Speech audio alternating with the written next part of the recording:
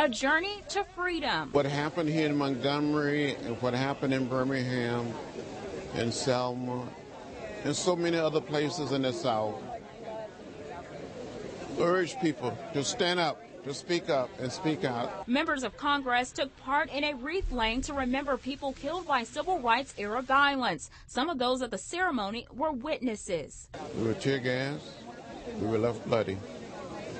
We finally made it to Montgomery, and the Voting Rights Act was passed. I think that it's really important that we remember why we are public servants, and I think this kind of pilgrimage helps us to remember and reflect. And now it's time to recommit and rededicate ourselves to the ideals of this pilgrimage. This year's pilgrimage comes 50 years after the assassination of Dr. Martin Luther King Jr. The mother of a young woman who was killed during a white supremacist rally in Charlottesville, Virginia, was at the wreath laying. Cynthia Sullivan says her daughter Heather will be remembered like the martyrs of the 1960s. Heather is also part of the civil rights movement, and in no way has the movement died, and we need to recognize that, we need to acknowledge that, and we need to continue. People taking part in the 3-day pilgrimage say they have been inspired as they tour the historic sites of the civil rights movement. The people in Montgomery, in Selma, in Birmingham,